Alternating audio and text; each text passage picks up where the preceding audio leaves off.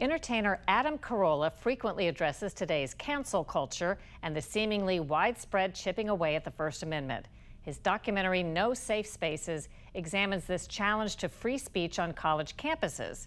I spoke with Carolla in Los Angeles about his latest book, I'm Your Emotional Support Animal, Navigating Our All-Woke, No-Joke Culture.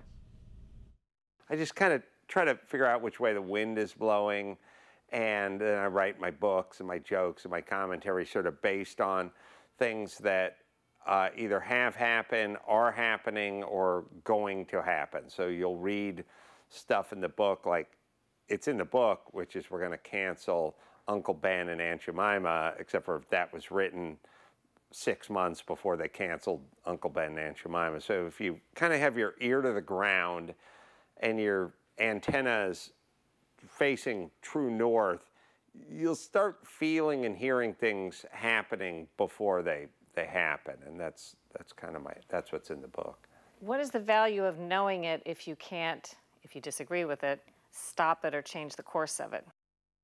I would say take something like diversifying your portfolio, and I'm not talking about your stocks and bonds, but I understood which way the wind was blowing in Hollywood over a decade ago, and the reason I make documentaries, and we're sitting in one of my warehouses where I do podcasting in the studios that I built.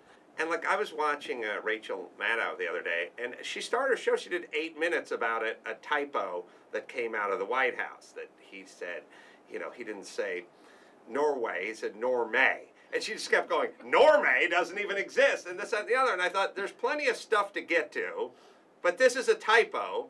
Why so much time on the typo? But then I write books, and I travel, and I do stand-up, and it's because I understood, I didn't know if there was going to be a place for me in a traditional Hollywood model doing a sitcom or whatever format. I knew I liked to speak my mind. I knew that my ideas did not comport with many other people in Hollywood's, and I suspected I'd be unable to earn a living if we got to where this is going, which is where we are now. So, but you can't cancel culture me. I own the building, and you can't, you know, you can try, but I make the docs, I write the books, I make the films. I live outside of the Hollywood world, and that was intentional. You have the right to remain silent. Looking at No Safe Spaces, you have liberals and conservatives agreeing about the value of free speech and looking at some of the outrageous behavior that's happened. But what kind of reception has that gotten, and what's your response to that?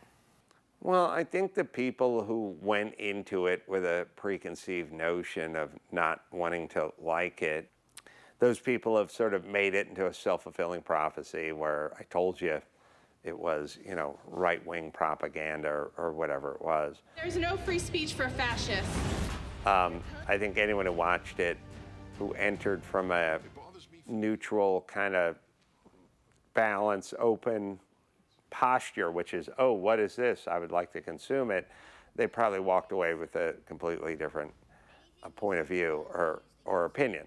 So, like many things in our society, it's been kind of predetermined by whichever side you're on to either embrace it or reject it before it's been sampled, which is not what we're looking for, I think, as a society, but it's definitely where we're at.